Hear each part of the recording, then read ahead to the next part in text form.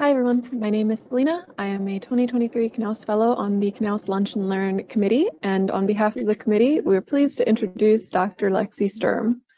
Lexie is from the DC area originally, but she moved to Florida for college and her graduate career. She graduated with her PhD in December 2022 in integrated biology from Florida Atlantic University Harbor Branch Oceanographic Institute, and her dissertation focused on coral genetic connectivity. She's worked across multiple NOAA offices, including the National Marine Sanctuaries, the Office of Protected Resources, and now she is a Knauss Fellow in the Coral Reef Conservation Program. Outside of work, Lexie loves traveling, cooking, and by that she means eating, trying new wines and tropical cocktails, dancing, reading poorly written novels, and playing with dogs. So happy to turn it over to you now, Lexie. All right. Thank you, Celina, for that introduction. Like you mentioned in my intro, I'm from the DC area, and in high school, I had the wonderful opportunity to work in NOAA's Office of National Marine Sanctuaries.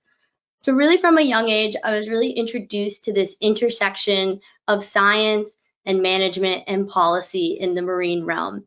And the marine ecosystem I've always been most passionate about working with were coral reefs. And so in this talk, I'm really going to talk to you a little bit about some of the research I did in my old graduate lab at FAU Harbor Branch, and then also some of the more coral reef management and policy work I've been doing during my Knauss Fellowship at the NOAA Coral Reef Conservation Program.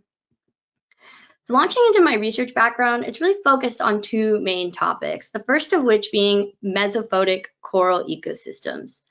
So when most people think of coral reefs, a lot of times they're thinking of what we call shallow coral reef ecosystems, which are traditionally defined as occurring from the surface, so 0 meters, all the way down to 30 meters. And that just is really kind of an arbitrary boundary that coincides with the recreational scuba diving limit. But my lab was really interested in studying deeper, so-called mesophotic coral ecosystems, meso meaning middle and photic meaning light. So these are lower light coral reef communities, but the light levels are still high enough for light dependent species like corals and algae to grow. And so in addition to mesophotic coral ecosystem work, we also focused heavily on coral health and disease, especially with the outbreak of a disease called stony coral tissue loss disease, which has really hammered the Caribbean coral populations over the past decade. So what these two research avenues, while they're kind of independent, they had a number of approaches in common, including a heavy emphasis on both field work and molecular work, as well as a lot of data analysis and bioinformatics, and really a common desire to translate scientific data into direct management recommendations or approaches. So starting with the main focus of my PhD, I really focused on studying population genetic connectivity of benthic marine invertebrates. And this is a screenshot from an interactive app my lab mate Ryan Eckert designed to track our sample metadata and project progression. And all of these green dots right here are our sampling sites. And we have collected more than 3,000 samples of benthic invertebrates, and we've already sequenced more than 2,000 of them. And the species we're working with is Montastria cavernosa. That's my personal favorite. That's what I focused on through most of my PhD, also called the Great Star Coral, and I think it's pretty great. Orbicella fabulata, Porites asteroides, Stephanacina intercepta, and the odd man out, the only non-coral we've been working with so far, is Zestispongia muta, or the giant barrel sponge. So we collected these samples in a variety of ways, and our approach is really dependent based upon depth. And so we have really shallow samples that we collected just on snorkel, some deeper samples on recreational scuba. If we went a little deeper, we probably got into some decompression diving. Even deeper, we worked with some trimix, so a little bit of helium in our gas mixtures. And then eventually we moved from open circuit into closed circuit rebreathers. So these recirculate your air, and that allows you to stay deeper and longer and do longer decompression. And if we had very deep samples that divers couldn't access, we would use remotely operated vehicles, or ROVs. And these are basically underwater robots that can go sample and take surveys for you.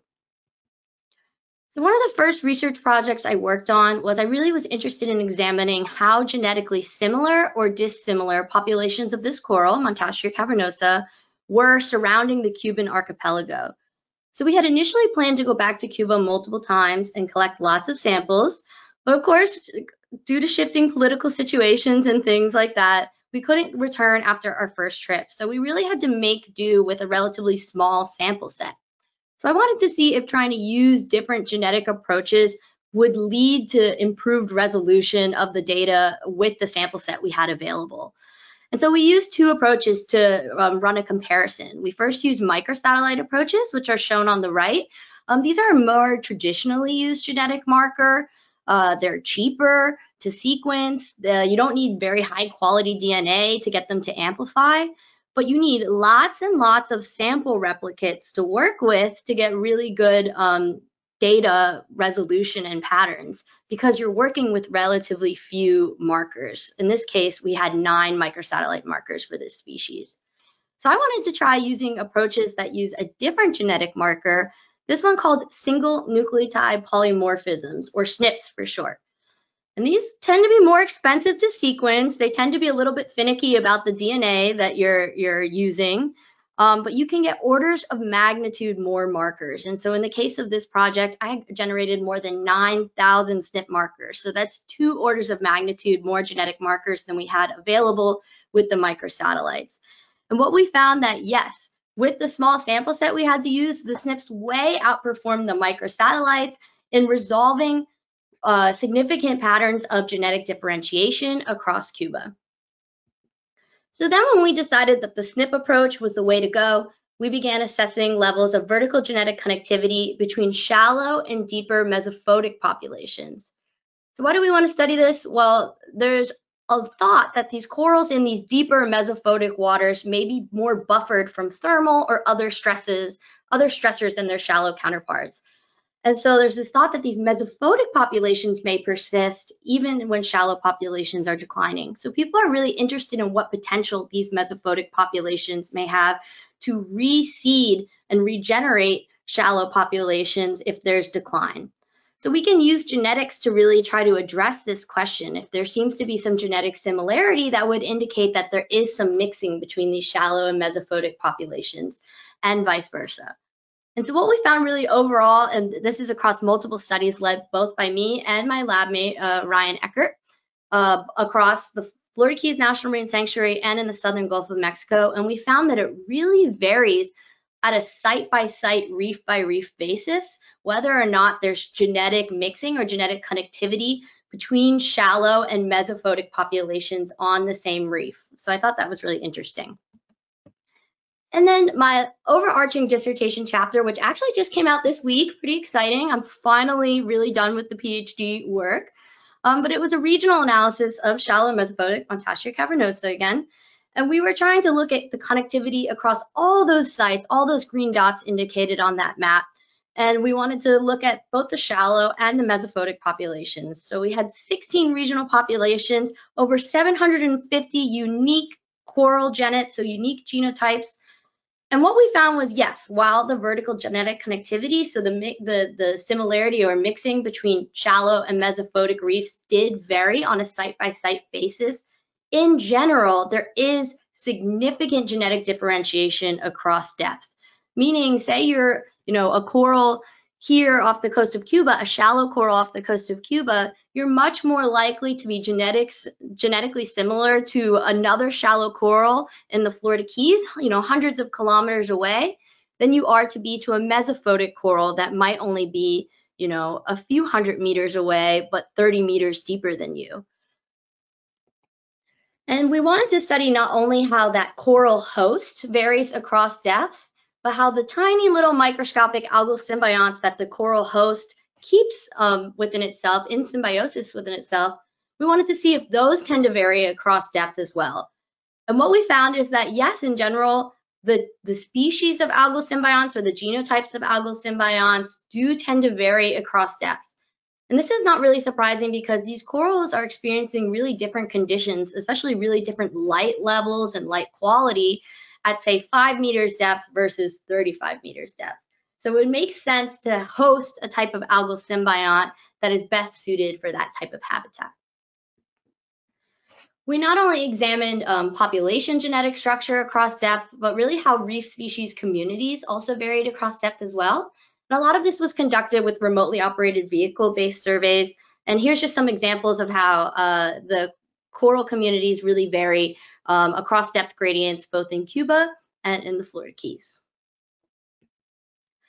Then moving on to more of the coral health and disease side of the research, much of this work was led by my lab mates and collaborators, but they let me come help out in the field and in the lab from time to time.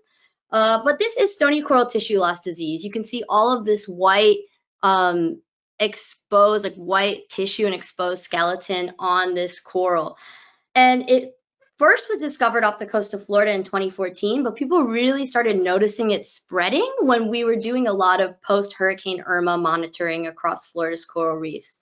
And so we did a lot of overarching reef surveys. My lab mate Ian Combs started to develop a 3D photogrammetry, so a 3D modeling approach. And he was tracking colonies that had this disease over time, trying to measure how fast that they were losing tissue. And then I had another lab mate, Aaron Schilling, as well as other collaborators who began testing various ways to actually treat this disease. And they found that using amoxicillin, the same antibiotic that you might have been prescribed for strep throat or something like that, when mixed into this special paste and applied to lesions, that SCTLD lesions, it was actually pretty successful at treating these individual lesions. And so when we figured that out, we started applying to as many corals as possible across Florida's coral reef, hoping to save a lot of these colonies.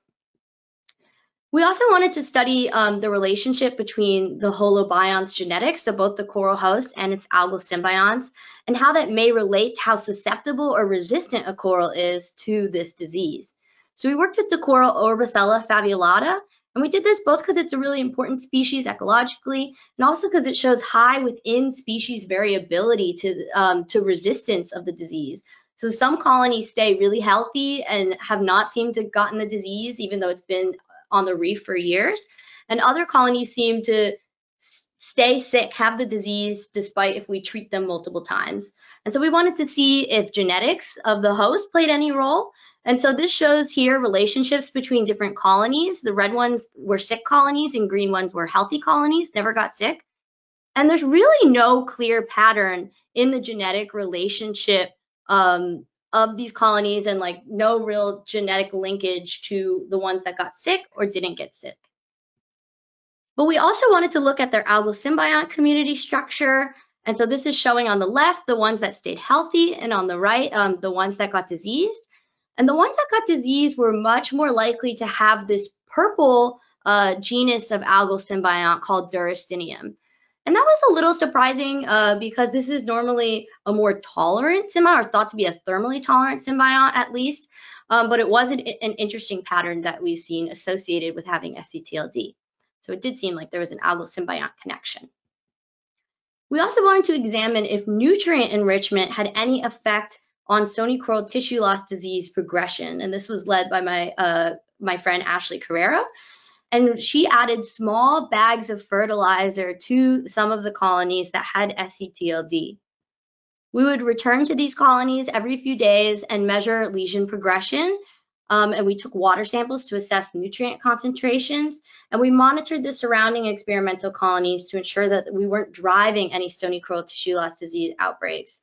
But interestingly enough, we did not really find strong evidence of a link between nutrient amendments or putting more nutrients in the water and faster stony coral tissue loss disease progression. And lastly, I want to highlight, we worked on a project to outplant SCTLD susceptible corals. So following this SCTLD outbreak going through the Florida Reef Tract, we lost almost 100% at some sites of these really susceptible species. So we wanted to know, now that we're moving kind of from an epidemic phase to a more disease endemic phase, what would happen if we outplanted some of these species that are susceptible to SCTLD? Would they grow and survive, or would they just get wiped out again? So we outplanted Montassia cavernosa, again, my favorite coral, Orbicella fabulata, and Pseudodiploria clavosa, which is seen here on the right. You can see that they start off as these little individual fragments, and these are all from the same genotype. So eventually they start to fuse together, which you can see here on the right side.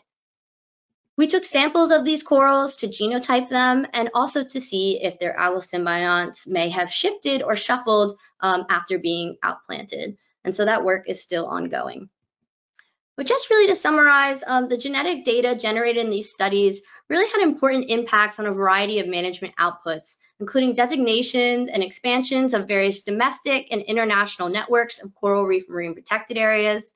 The genetic data was also mined for a variety of reasons, including to create suites of SNP markers to rapidly genotype corals that were taken off the reef and rescued and put into land-based nurseries, both during the stony coral tissue loss disease epidemic and during this recent bleaching outbreak.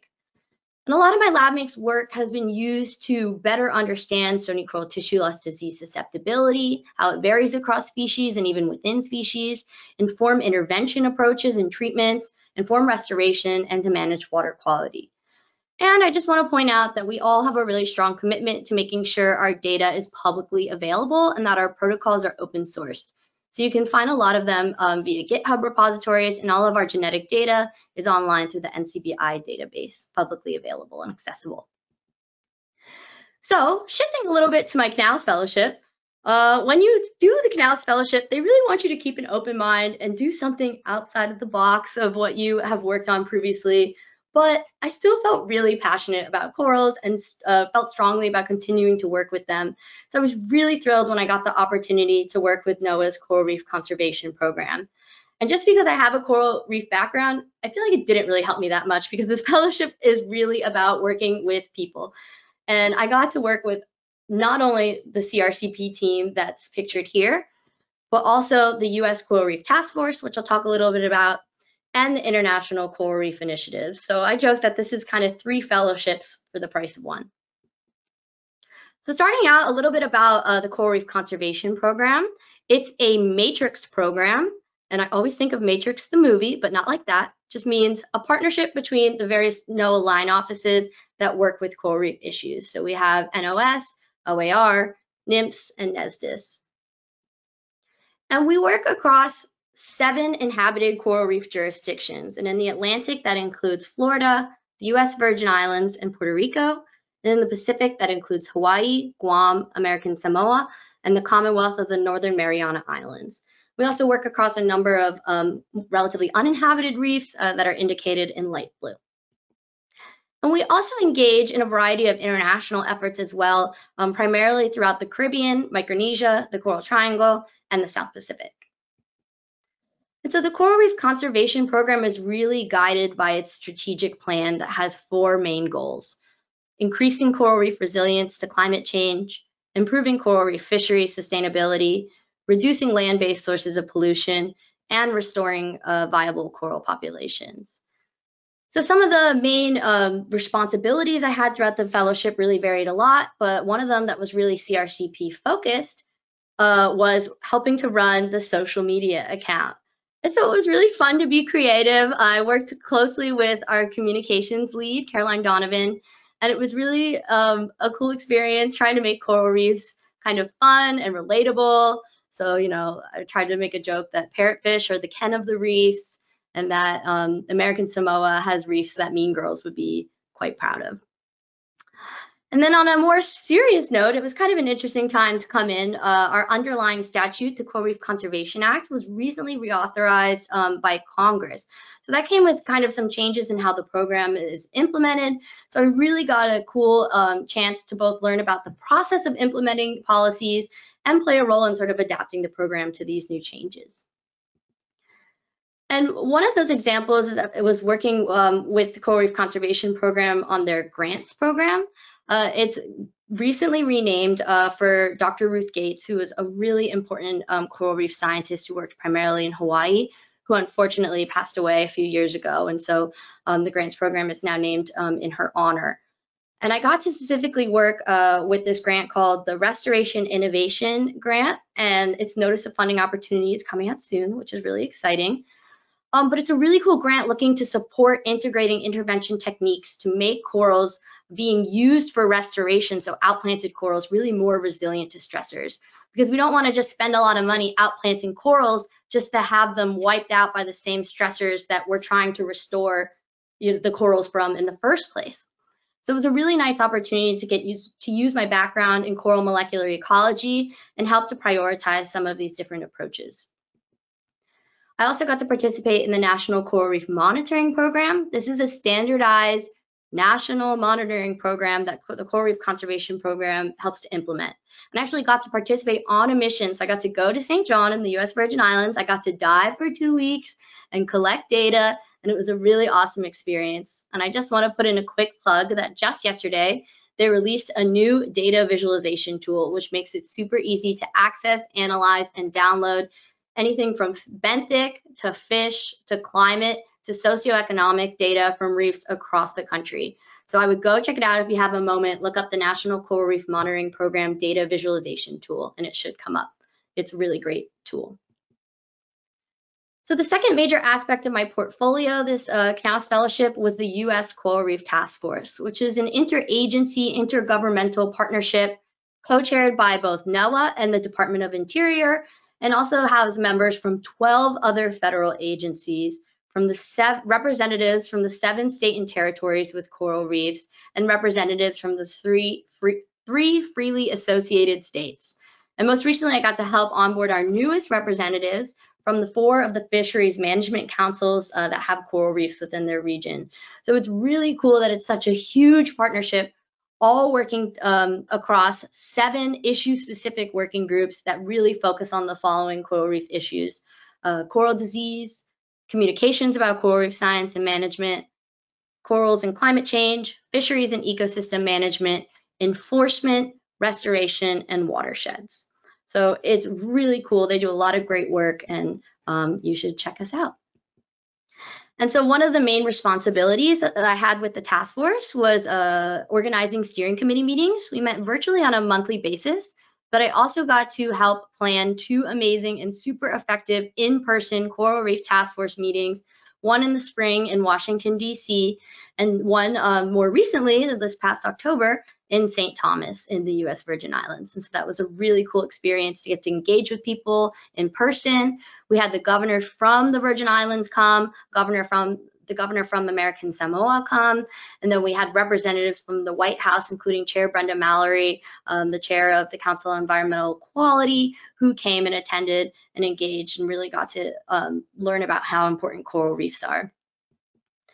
Another highlight of my fellowship was really getting to engage across the different working groups. And I worked on a lot of different projects across all of them, but I'm just going to highlight 2 big ones. I got to lead the drafting of a restoration permitting guidance document. And this helps share information with coral restoration practitioners on what kind of permits or consultations they may need to conduct restoration activities in their jurisdiction.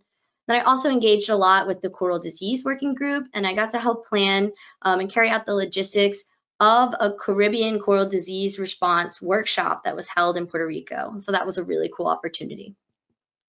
And then the last aspect, but not the least of my portfolio, is NOAA's Coral Reef Conservation Program's international engagement. And I worked mostly with the International Coral Reef Initiative, or ICRI, which is a huge international partnership of all these countries showed here. And the US is the current chair of ICRI. So I helped to plan the ICRI general meeting, which was held in person in Kona, Hawaii. And I got to participate on a youth panel, and we really got to share our thoughts, our opinions, and our priorities for coral reef conservation, and some creative approaches we would take to kind of mitigate the current stressors to coral reefs. So that was a really great opportunity to get to address the body directly. And another one of the main focuses of the ICRI meeting was to expand the coral reef community. And that not only included connecting with youth, but also with trying to collaborate with Indigenous people and seek to incorporate Indigenous and local knowledge into policies and management plans. So as part of the meeting, we worked with this awesome Native Hawaiian cultural educator, Kumu Kiala, who incorporated a lot of really important cultural and spiritual aspects into our meeting and really taught us why coral reefs are not only ecologically and economically important to Hawaii, but also culturally important as well. And we also kicked off the meeting with a listening session with Indigenous coral reef managers, not only from Hawaii, but across the world, to share their stories and lead us in a discussion of how we can better incorporate not only Indigenous knowledge and practice, but really recruit and involve more indigenous community members into coral reef management and decision-making processes. And this really dovetailed nicely with another project I was working on, where I was conducting oral history interviews with Hawaiian researchers and cultural leaders on the importance of coral reefs. And you can check out those oral history interviews on the NOAA Voices site. And with that, I would really like to thank everybody, the Voss Lab, my Knauss members, Jennifer Koss and Mike Laymeyer, and then all of my mentors. I had an amazing group of mentors across NOAA, CRCP, the Coral Reef Task Force, and the International Coral Reef Initiative. That QR code leads to my personal website, so feel free to follow up with me if you have any more questions. Thank you. Thank you, Lexie. I really appreciated your presentation. So we're going to take the next 5 minutes or so to answer any questions that you have. So please put any questions you have in the questions chat box, and I will read them to Lexie. And before you log off, take a look at her PDF presentation, which she shared with us. Feel free to download it. It's packed with information. So we got a couple of questions while you were speaking. I'm going to go ahead and start with those questions now, Lexie. This first one asks, are there specific challenges or considerations in ensuring the survival of these transplanted corals in varying environments? Yeah, so kind of how I touched on, I think if you're referring to coral restoration or outplanting these corals, yeah, there's a lot of considerations because a lot of the threats are still ongoing, right? So we've lost a lot of corals, like I mentioned, to this stony coral tissue loss disease outbreak. And then this past summer, we had a bleaching event. So we lost a lot of corals, unfortunately, or we're still learning about the total mortality, but a lot of corals got bleached. And so, you know, if you are able to keep these corals in land-based nurseries and propagate them and then outplant them, the question becomes, you know, do they face that same threat again? And do you just lose that coral that you spent a lot of work and a lot of money on trying to outplant? And so that's what's interesting about a lot of the research is trying to make the corals that we're outplanting more tolerant to these types of stressors. So whether that be more thermally tolerant or more tolerant to disease. And so there's a lot of really cool work in terms of manipulating the types of algal symbionts they have to make them more thermally tolerant, or focusing on different specialized genotypes or genetic strains of corals that may be more stress tolerant. And so that is definitely a huge consideration and something that people are working on as we're working on trying to scale up restoration efforts. Thank you. This next person actually asked 2 questions, so I'll start with the first. Typically, coral reef management / conservation approaches from various organizations focus on shallow water coral reefs down to 100 meters. Based on your research and work experiences, why should organizations consider including deeper mesophotic reefs in future management / conservation efforts? Yeah, absolutely. So I think mesophotic reefs are really important, and a lot of people really at first we're focusing on them as potential refugia, and I think in some cases they may act as refugia. So they may be, you know, hold certain types of coral populations, and they may be able to reseed shallow populations, but we're now kind of really seeing that they're more distinct. And I think the fact that they are distinct and they are this unique source both of species and genetic diversity means that inherently they warrant protection. A lot of times they're also really important habitat for fisheries. And so a lot of really economically important fish species like groupers have their spawning aggregations in mesophotic depths. And we just really don't know much information about what's out there. In some cases, there's the thought that there might be a lot more mesophotic habitat than shallow habitat, and we just have not explored that. And so I think we really need to explore it. And almost everywhere you go, you know, if you're aiming to find a mesophotic coral reef, you find a really diverse ecosystem that warrants protection. Excellent. The second question this person asks is, considering your research took place in both domestic and foreign Caribbean locations, to what extent has your research demonstrated the how of international conversation? Let me repeat this. How international conservation can benefit coral reefs in domestic locations? Yeah, that's a really awesome question. So a lot of these reef systems that are up current from reef systems, for example, in the Florida Keys or the Flower Garden Banks off the coast of Texas.